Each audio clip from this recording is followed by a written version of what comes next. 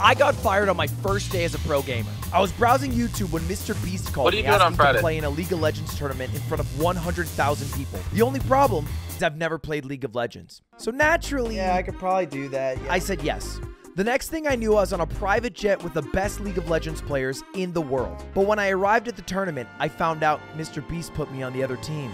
Why doesn't he want to play with me? Subscribe down below, because when we hit 4 million subscribers, I'm going to challenge MrBeast to a $100,000 1v1. Thankfully, I was on the same team as the Shaq and Kobe of League. And Sapnap's here too. But even Doublelift and Tyler 1 weren't prepared for how bad I was. I was doing so bad that I started to get roasted by the casters. Brother Ludwig, what is going on? And even Twitch chat. Everything was fine until Tyler 1 said this. I'm not gonna lie, Ludwig is an absolute liability. He almost solo lost the game again. And so that's how